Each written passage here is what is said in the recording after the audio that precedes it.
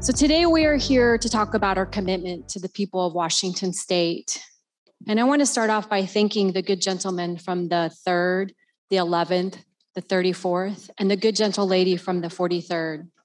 But just as important is the work of the staff who've put countless hours in every single word, the concepts and the numbers in this bill today.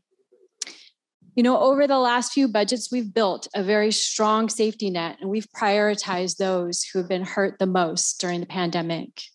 But this year, we heard from workers, students, and families all across this beautiful state.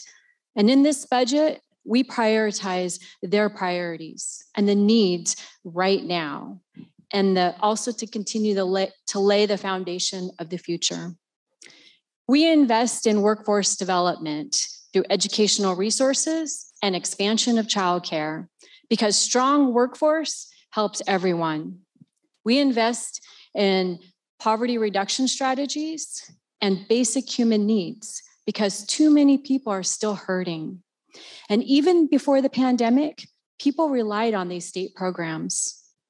But due to rising inflation, the high cost of living, and low wages, we must step up and continue for these critical investments.